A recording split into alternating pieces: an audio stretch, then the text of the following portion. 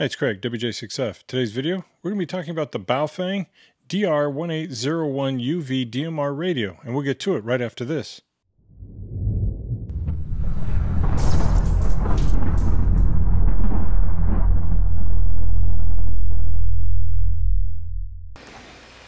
Okay, the items you get in the box, you get the owner's manual, programming cable, battery, belt clip, wrist strap, antenna, the wall wart with the charger, earpiece and mic combo, and the radio. Okay, the menu for this radio is not too bad. I didn't have any problems trying to understand what they were saying. It comes with a lot of the usual stuff like a CTCSS table and a DCS table. Gives you some tech specs, troubleshooting guide. Let you know what all the items are in the menu. How to set up certain things like alarms, doing group calls, shows you the basic operations. But it was nice to see a manual that had pretty decent English, no issues here. Okay, the parts of the radio, starting with the left side, you have your push to talk. You have these two keys, 1 and 2, and you can program those. On the top, you have your usual power and volume knob, indicator light for whether you're transmitting or receiving. You have an SOS button, antenna. On the right side, you have the speaker mic connection, which is the 2-prong Kenwood. You can use this also for the programming cable. On the back, you have the battery. Just push this button to remove. They do give you serial number, FCC number.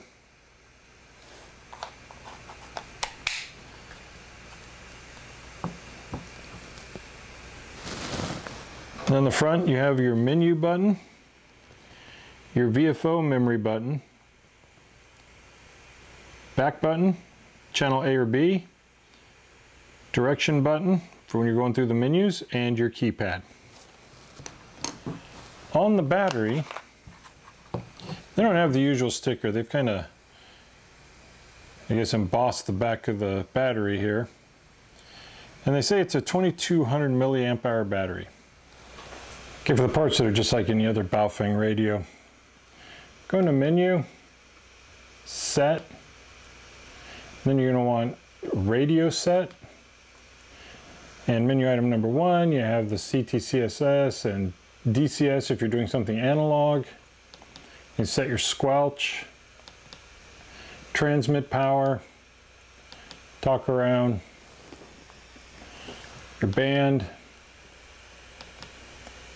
timeout timer, and we want that at 120 seconds. Vox. Some of these will pertain more to the DMR side of things.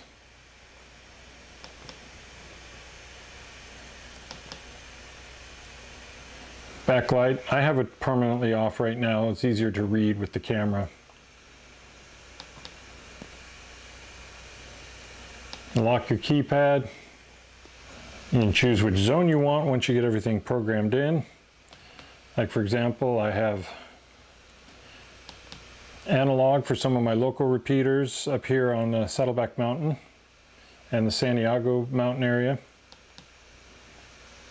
And then I have the digital side of it. The recording of this video, the radio is currently selling for $73.99 here on the BAOFENG website. Some of the features they're showing that it has a 2200 milliamp hour battery. It's either has 2 power settings, 1 watt and 5 watt, dual mode, dual time slot, CTCSS and DCS. Shows you that they say it has a long range communication in an open area, and in this picture it looks like they're showing the Sahara Desert. You can go up to 6.2 miles in a community area like a housing neighborhood, 4 miles. Urban area, 1.8 miles. They're saying it also has SMS function. And again, some of the specifications you have down here towards the bottom of the page. Storage channels, you have 1024. Operating voltage, 7.4 volts DC. Frequency range on VHF 136 to 174 megahertz, UHF 400 to 470 megahertz, and again the two power levels 5 watt and 1 watt. And again they show what comes in the box, although right here it does not say the programming cable comes in it, but they do show it in the picture. Before you start trying to program a DMR radio, one of the first things you're going to need is a radio ID. To get that, go to radioid.net, and in the top right corner, press on the Login Sign Up button. Then on the left side, click Sign Up, and this will bring you to the Radio ID registration. Read all the rules, agree to it, and then register your account. Enter all the required information here, tell them you're not a robot, and create your account. In a couple days, you'll have a radio ID. To get the software for programming, in the BAOFENG page, go to Download. It'll take you to a page that gives you all the programming software for their radios. In this case, we're going to need DR-1801UV. You're also going to need the drivers for the programming cable, and they have a separate one if you're using Windows 10. Unfortunately, you cannot do this with an Apple computer. Go ahead and download the software. And if you've lost it or would just like a digital owner's manual, you can download that as well.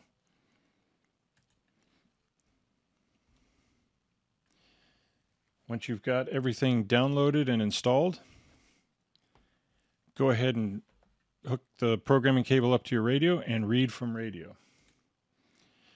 It's going to ask you to choose the COM port you need, your baud rate. Once you've got everything set up, hit OK. Once everything's downloaded, it'll give you this menu on the left side. Give you your device information, basic configurations. This is where you'll see where you'll put your radio ID number. You can also name your radio. You can choose how you want it set up. Like if you want your timeout timer, I have mine set for 120 seconds. If you want to use Vox, you can click on that. It gives you some different settings you can go through and use. This is for the intro screen when you first turn the radio on. You can choose which language you want. If you want simplified Chinese or English. It gives you your backlight time. I'm just going to leave mine on all the time for now. And you want it to show the channel number where you have it saved, the name of the repeater, or do you want just the frequency to show? In this case, name. Then you can build some zones. I have Santiago for my analog and Santiago digital. When you input a frequency for it, you want to make sure you move it over to the zone channel. Once you have your zones, and the way you create more zones, appear on the Create button, and it just pops in there. You can choose the name you want. Say I want to use Saddleback Mountain. You can just set it all in there and you're all ready to go. Once you have your zones created, you have these fast messages you can use. I don't use them. Your contacts. I have Parrot in here, California, TAC 310, Southern California, and then Allstate. Now if I want to add another one, like say I want to talk to my son out in the Dallas-Fort Worth area, I hit Create Call Group, edit it, change it to Texas. It's a group call, and the code is 3148, and then you're all set. You can do scan lists, your channels,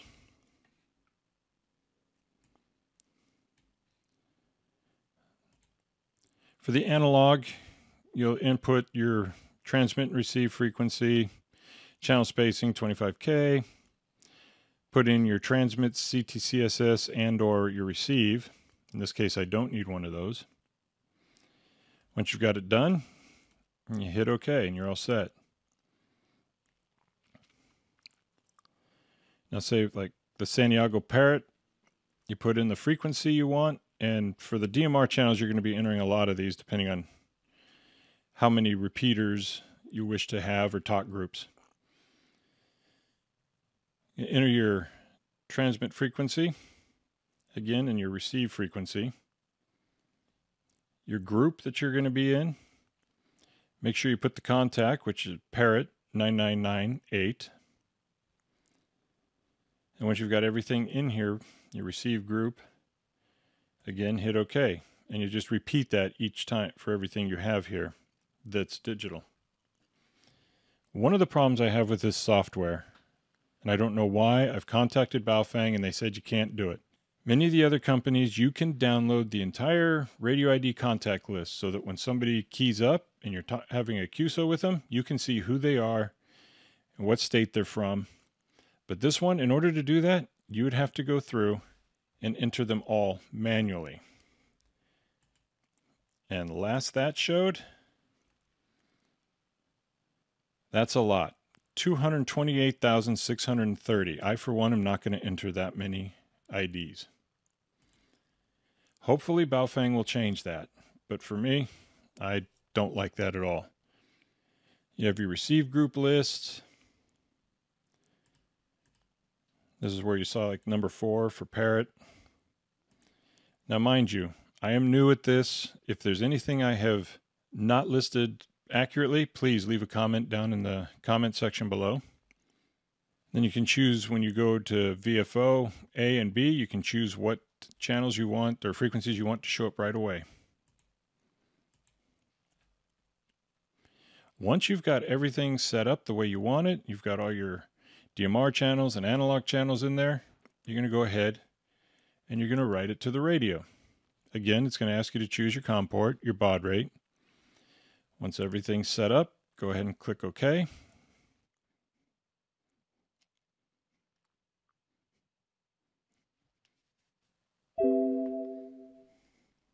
And then it'll tell you that it was successfully uploaded to the radio and you're ready to go.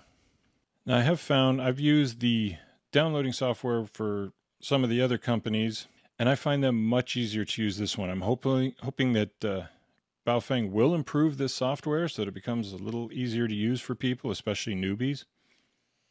Okay, as we saw online, it says that the power rating is 1 watts for low and 5 watts for high. So we're going to give that a quick try and see how well it works. We're going to start with low power for the national calling frequency for 440. And it's showing a little over a half a watt for low power. Let's switch over to high power. And again, this is high power on the national calling frequency for 440. It looks like we got half of the power they say on the website. Now switch up to the 2 meter national calling frequency. And again, we'll start on low.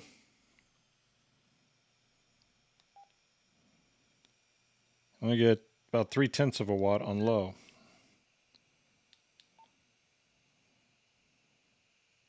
For high,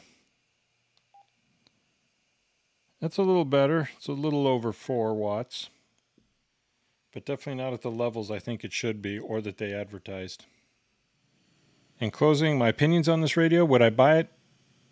I might buy the radio based on the price. It's not too bad. It is, in my opinion, a intro DMR radio. The one thing I do not like is the programming software. I don't like that I would have to enter over 200,000 radio IDs by hand. They need to come up with a way to upload it in mass, just like some of the other software programs do. I think it's a sturdy radio. Seems to have pretty good battery life. They do need to work on its power output though. They're advertising 1 watt and 5 watts, and as we just saw, you don't get either one of those. I really appreciate you taking the time to watch this video. If you have any comments, questions, or concerns, please leave them in the comment section below. If you haven't done so already, please subscribe and don't forget to click on the bell so you'll be notified each time I upload a video. If you'd like to help support the channel, there's a Patreon link in the description area. And while you're here, check out one of these other videos. And again, thanks for watching.